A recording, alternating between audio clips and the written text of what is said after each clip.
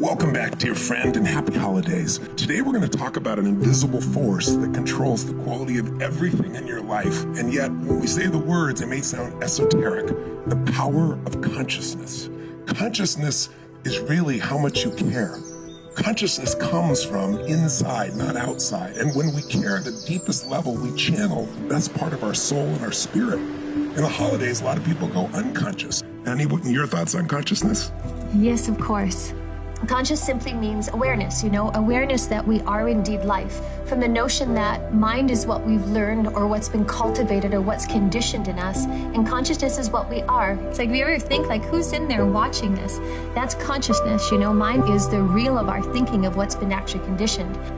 Just to give you a frame, we can think of consciousness in 4 levels, and they're part of how we evolve. And not all of us evolve completely, and this is not a measurement for anybody else. It's a measurement for ourselves, because the more conscious we are is really just a measure of how much more we care. So egocentric consciousness is the first level. That's when you care about who? The big me. The problem is life's not about me, it's about we. We as human beings can't make it on our own. We think we're all islands. We have our own capacity. We're in control, and we're not. We can shape things. We can influence things. We can certainly influence and control our thoughts and our meanings. But when we're focused on ourselves, we usually suffer. Second level is ethnocentric. The problem with ethnocentric is it creates evil. It creates opposites. It creates something to fight.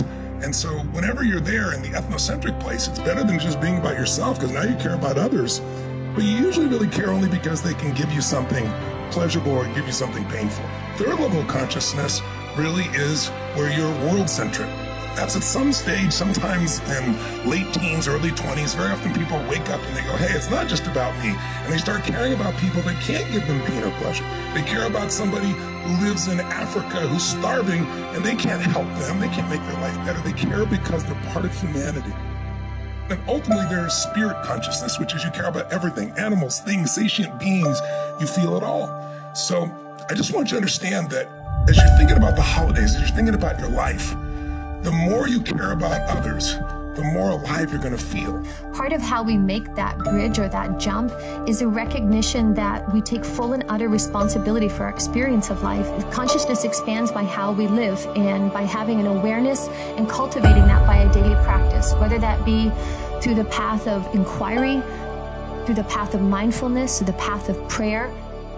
All of these rituals or all these daily practices connects us to our higher self.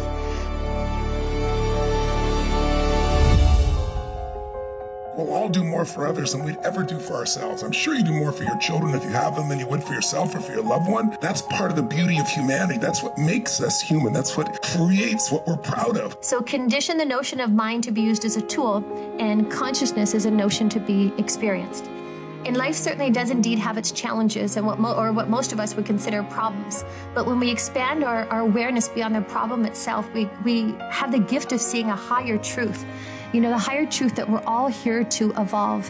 And no matter what our life stimulus, what our life experience, it's been painful or otherwise, if we're born and we're human, we're going to know pain at times. It might look different, it might sound different, it might be a different narrative, but we've all experienced pain, and that pain is a catalyst for us to evolve. And part of that evolution is to expand our consciousness to become more of our true nature. So instead of judging, let's enjoy each other. Let's find the beauty in each other, and let's find the newness in our consciousness that can renew the joy and the happiness and the love and the unity that makes us all great families, great countries, communities, gives us all a great life.